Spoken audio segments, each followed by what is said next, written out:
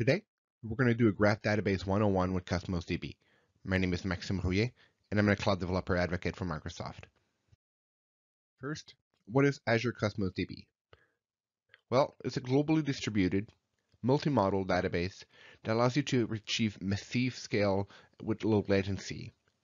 The multi-database side of things is where we're going to be able to create our graph database from.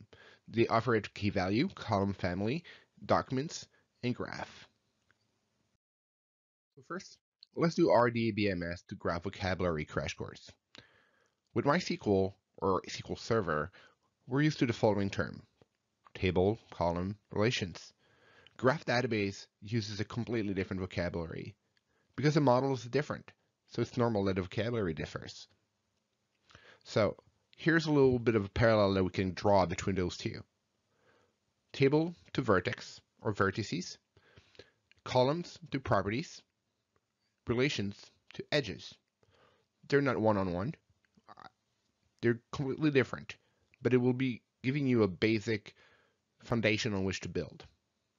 So let's take the example of RDBMS to actually build something. So we have a table, and in a graph database, that would be called a vertex.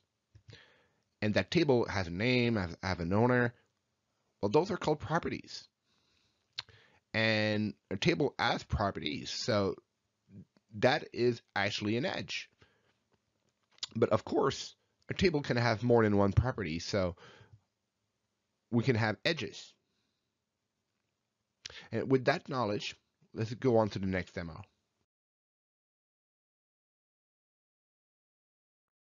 Now, we're going to be creating our first Cosmos DB graph database.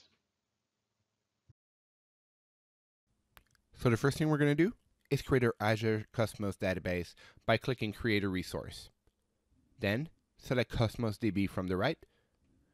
Then, pick an ID. In this case, we're going to pick BeerPub. As for the API, we're going to go with Gremlin Graph and create a new resource group called Beer App. Finally, we're going to pick from dozens of regions around the globe on where to host our account. As you can see, we cannot click Create right now because the resource group is already existing in my subscription, and this account has already been created because I wanted to save some time on creating the account. As you can see here, this account called BeerPub does not have any graph yet. So let's go to the Data Explorer and create our first graph. By clicking New Graph, we're going to be able to pick a database ID, which is going to be BeerPub, and our graph ID is going to be BeerGraph. Finally, we're going to pick the capacity to be fixed at 10 gigabyte and the throughput at 400. This is to avoid having excessive cost for a database since we're just testing out. We're going to click on OK, and this will provision our graph. As you can see here, we don't have any vertex into our graph yet, so we're going to go ahead and create an application to provision that. Now that our Cosmos DB database has been created, let's create a .NET Core application on top of that database. So to create our application, we're going to open up PowerShell, and we're going to type in .NET new console -n. We're going to call it data initialization. This is going to create a new .NET Core C# project, and we're going to navigate into that project, and we're going to add a package that is necessary to run Gremlin on .NET Core.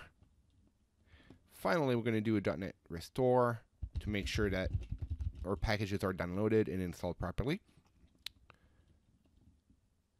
And then we're going to open up code to modify our project. So now that code is open, let's bring in some code into program.cs. First, we're going to want to have our connections information for our graph. So let's do this. So for the key, we're going to go into our browser and go into keys. And we're going to pick the first one over here. If just like me, you just showed your keys to the world, you could just click over here to regenerate it. So we're going to paste the key over here. Then we're going to bring in some using.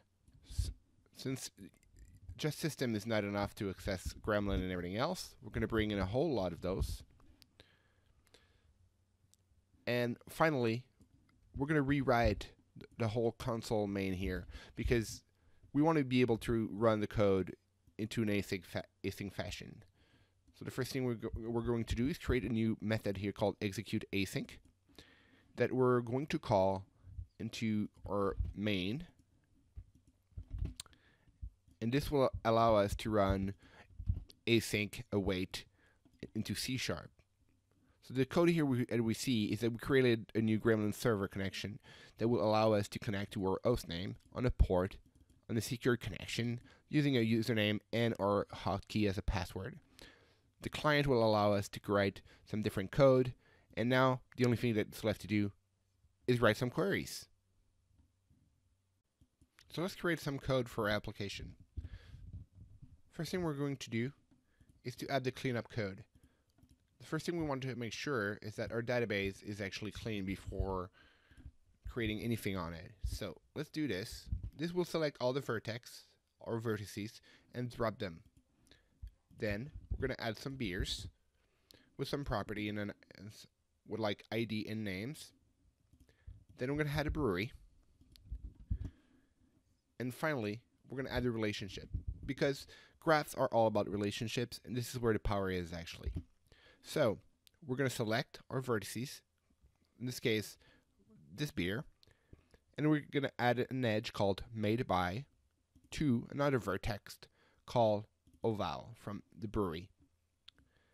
Finally, we're going to build our application.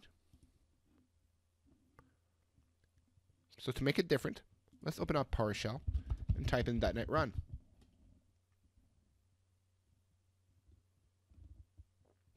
Now that our data has been completely created, let's go to the portal and see how it goes. So let's go back to our beer pub, and into our beer graph, we're going to do a load graph. This will show us the first result, which is our first beer. We can click on the second one to see the second beer. And of course, if we click on the actual brewing company here, we'll have a relationship with the other beers. And that's pretty much how it goes. And we can also see here our edges or relationships between all those beers. If you're interested in reproducing this scenario, you can go to our .NET 5 Minutes Quick Start at cda.ms/mf. If you're interested in a different model or a different API or just a different language, you can access all of our Quick Start with all the different models at cda.ms/mg. If you have any questions about this video, don't hesitate to reach me on Twitter or my other profiles online at aka.ms/maxcda. To see a list of all our advocates, go to aka.ms/advocates. If you want to give feedback to the product team, please use the following hashtag and Twitter account.